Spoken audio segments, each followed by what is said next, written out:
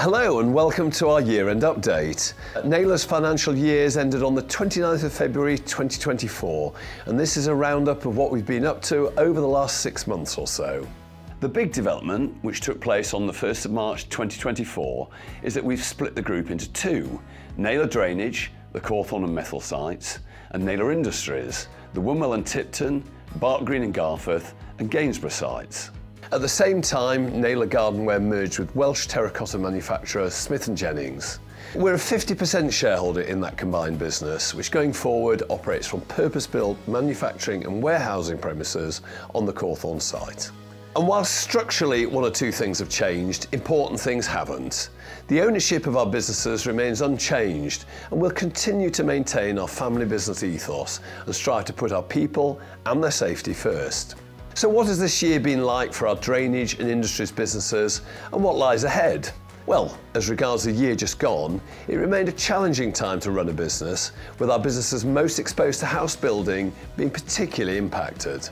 Thankfully, demand for infrastructure-oriented products such as cable ducting remained reasonably strong, and sales at Cawthorne and Methil have held up well. We're in the middle of a major investment programme on both sites.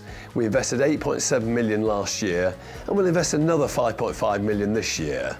The largest area of investment was in the Cawthorne building programme. We spent over £7 million last year on both office accommodation as well as 4,000 square metres of new manufacturing buildings.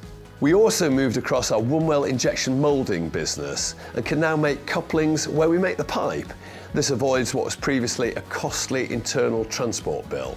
Next year's focus switches to acquiring kit, with 2 large moulders on order, an attenuation crate tool and a new Hegler line. Whilst Cawthorne has received much of the spend, Methil has not been neglected.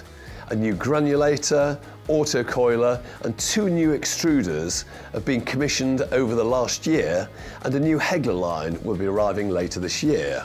The result of all this investment, plus lots of new product development work, will be the launch of new sewer, crate and duct ranges, which should help us achieve a significant jump in size. We're also hoping that this will be the year when PVC comes good.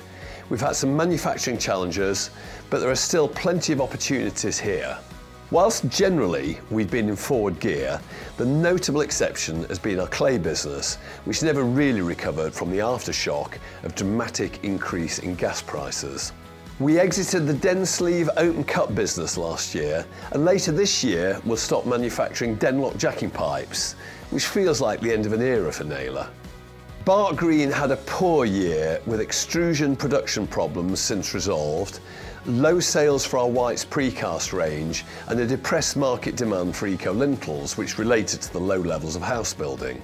The demand for concrete fencing was even more badly affected, and we decided to consolidate our concrete administration onto Bark Green site and run Garforth production as a satellite plant.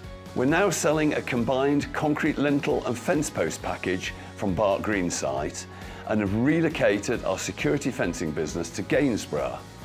Investment at Bark Green has included the purchase of a new modular office block and construction of a maintenance workshop and laboratory. We're planning construction of a new production facility for our whites precast business in due course, and that will also give us room to make retaining walls and agricultural panels. Gainsborough also had a difficult year, with Novoform permanent formwork sales impacted again by the house building downturn, but our new MD Jason Watkinson has reorganised the site and introduced security fencing and a grass grid activity, and we're hoping for a rebound this year. Tipton's investment programme has allowed it to improve its efficiency and expand its offering, and business has held up well despite economic headwinds. And Wombwell has also made progress. Moving injection moulding off the site has allowed us to order 3 new lines. Meanwhile, ventilation duct sales have held up well, and the recent promotion of dog tunnels at Crufts was a great success.